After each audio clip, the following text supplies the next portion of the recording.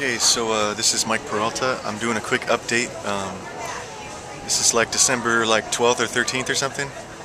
And some of you guys were asking about my shows that I was doing this weekend because I accidentally booked myself for like 12 hours of singing without realizing it until it was too late. So I sang for like 4 hours on Friday and 3 on Saturday and like 5 today. So here I am at the OC Marketplace hanging out. I'm like hiding. I took a long break because my voice is cracking, but I'm like down to my last hour. I'm gonna sing in a little bit, so here's the crowd still. Some of these probably can't even see. No, you can. Some of these people like just showed up. Some of them are still hanging out waiting for me to play. Some of them are like, yeah, I saw you play earlier and you're alright, but I'm gonna continue finishing my food. Here's my stuff. I basically go up on this stage and then I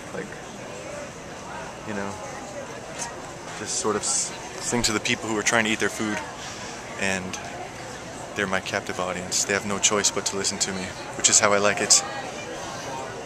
So yeah, update. My voice is not totally trashed. Thank you if you were one of the people who was concerned about this situation.